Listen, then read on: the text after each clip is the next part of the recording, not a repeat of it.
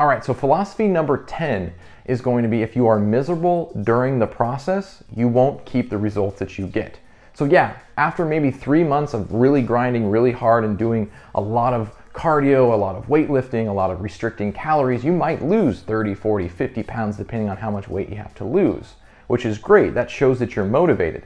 But if the methods that you used are not sustainable, like we talked about earlier, then you're not going to keep that weight off because you're going to go back to your old habits.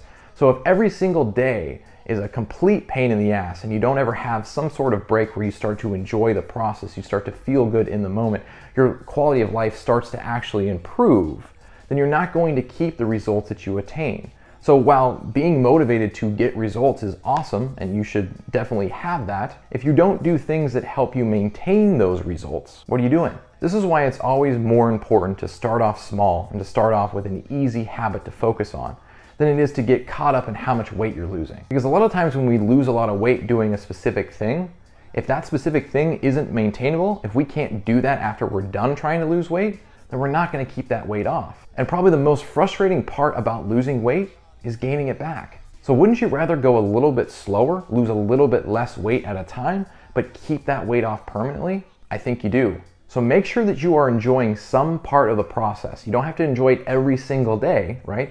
But you have to consistently see the value in it and see how your life is improving as a result.